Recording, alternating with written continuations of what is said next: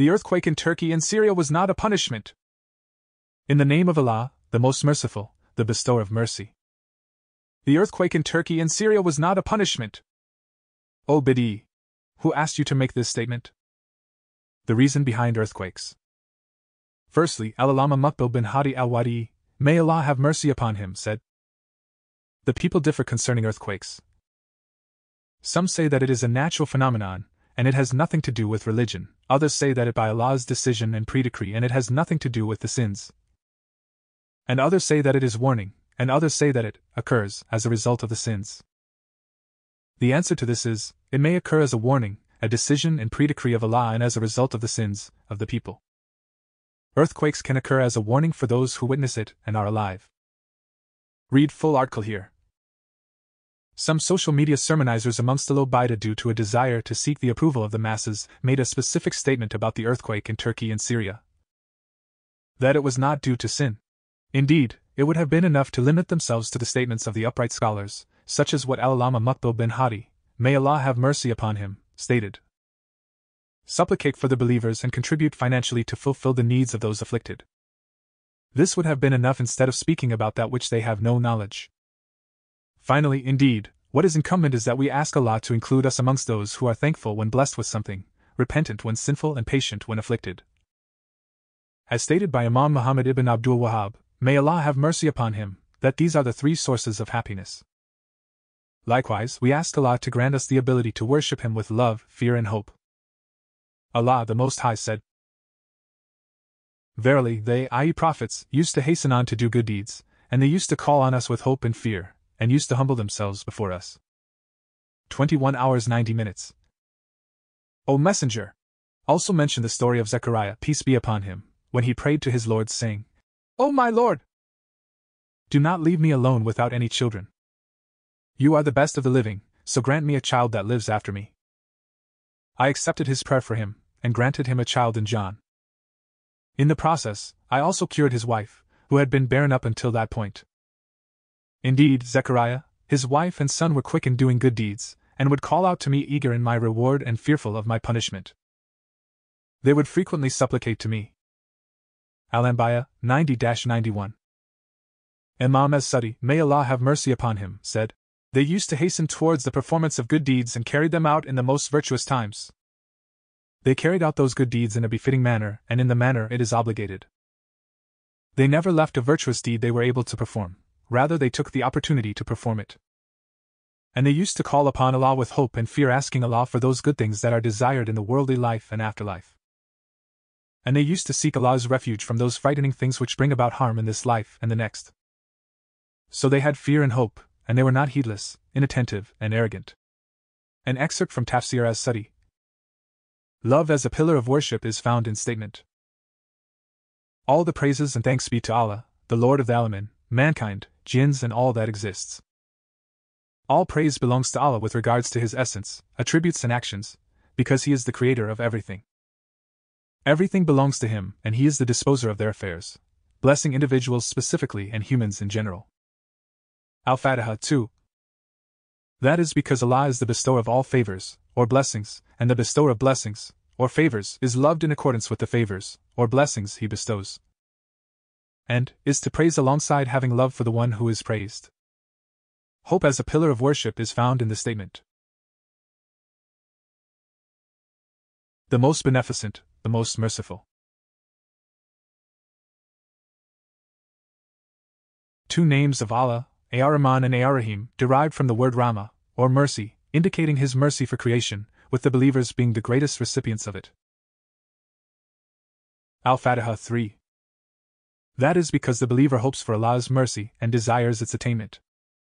Fear as a pillar of worship is found in the statement. The only owner, and the only ruling judge, of the day of recompense, i.e. the day of resurrection. He is the master of the day of judgment, the day in which we will be brought back to life and repaid for what we have done. All of His creation will be held accountable for their actions and recompensed for them. On that day God will ask, to whom belongs the kingdom today? Surah Ghafir 16. No one, no matter how high his status, will answer, and then God will reply Himself. To God, the One, the Overcomer. Surah Ghafir 16. Al-Fatiha 4. The day of recompense is the day of reckoning. Then the statement. We worship and obey none except you, we associate no one with you, and from you alone do we ask for help in all our affairs. All goodness is in your hand, and there is no helper except you. Al-Fatiha 5.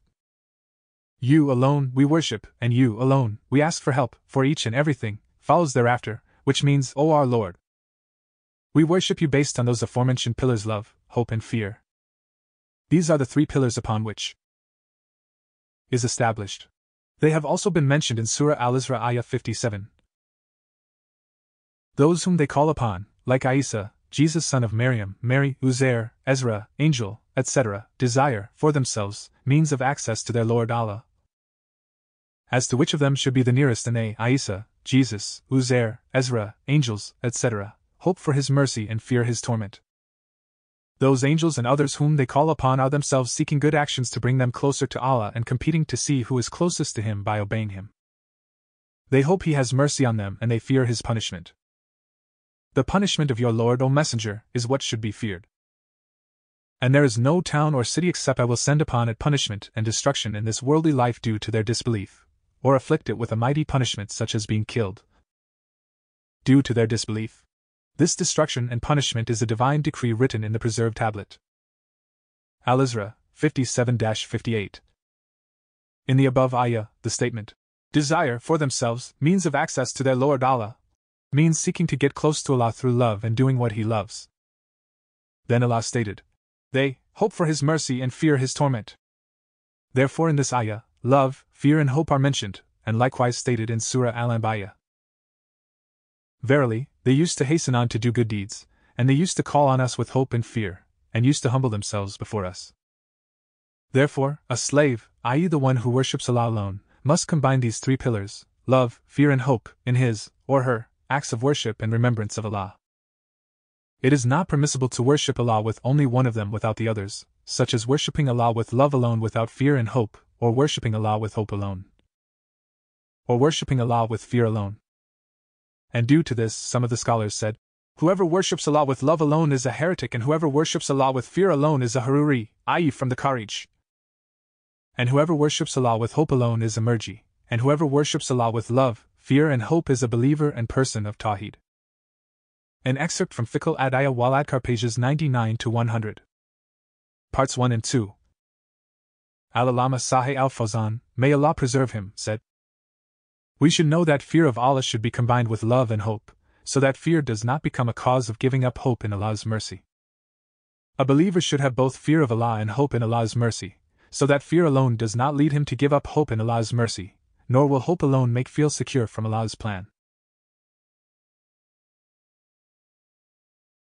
That is because giving up hope in Allah's mercy and feeling secure from Allah's plan are two affairs that negate perfect Tawheed. Allah the Most High said, none feels secure from the plan of Allah except the people who are the losers. 7 hours 99 minutes. If the people of the towns and cities which Allah sent His messengers to had believed in what their messengers brought them, and had been mindful of their Lord, leaving their disbelief and disobedience, and following His commands, then Allah would have opened the doors of goodness upon them in every way, but they did not believe and were not mindful of Him. Instead they rejected what their prophets came with.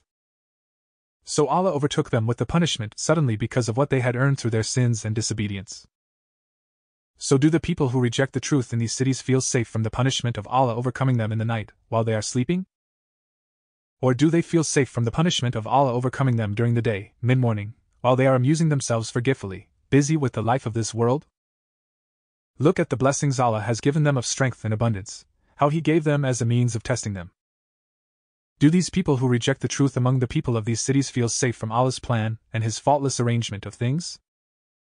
No one feels safe from Allah's plan except the people who are lost. Yet those who are successful fear His planning. They do not become amazed and proud because of what Allah has given to them, but rather see His generosity to them and are thankful to Him.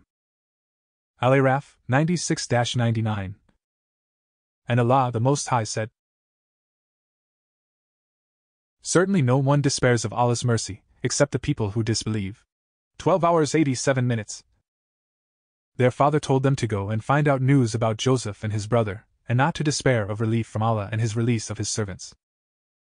Without doubt, only disbelieving people despair of relief from Allah and His release of His servants, because they do not know the greatness of Allah's power and His subtle favor upon His servants. Yusuf, 87. And Allah said, "And who despairs of the mercy of his Lord except those who are astray?"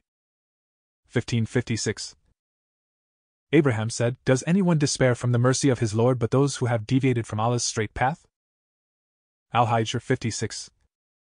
Ismail ibn Rafi, may Allah have mercy upon him, said, "Feeling secure from Allah's plan is when the slave is persistent in committing sin, whilst hoping for Allah's forgiveness." The scholars say, despair is to distance oneself from having hope for relief and losing hope in that, and it is the opposite of feeling secure from Allah's plan. Both these two affairs are a great sin. It is neither permissible for a believer to adhere to fear alone, and thus despairs of Allah's mercy, nor should he adhere to hope alone, and thus feels secure from Allah's punishment. Rather, he should have fear and hope fearful due to his sins, performs acts of obedience to Allah and hopes for Allah's mercy, just as Allah, the Most High, stated. Verily, they used to hasten on to do good deeds, and they used to call on us with hope and fear, and used to humble themselves before us. 21 hours 90 minutes. And Allah said, "Those whom they call upon, like Isa, Jesus son of Maryam, Mary, Uzair, Ezra, angel, etc., desire, for themselves, means of access to their Lord Allah. As to which of them should be the nearest, and they, Isa, Jesus, Uzair, Ezra, angels, etc., hope for His mercy and fear His torment. Verily, the torment of your Lord is something to be afraid of." 1757. When fear of Allah and hope in Allah are combined, it urges a slave, i.e., a worshipper of Allah, to perform deeds and utilize the beneficial means to that. For indeed, alongside having hope in Allah's mercy, he performs acts of obedience and hopes for reward, and by way of fear, he abandons disobedience due to being fearful of Allah's punishment. But if he despairs of Allah's mercy, he may stop performing righteous deeds, and if he feels secure from Allah's punishment, he is pushed towards acts of disobedience.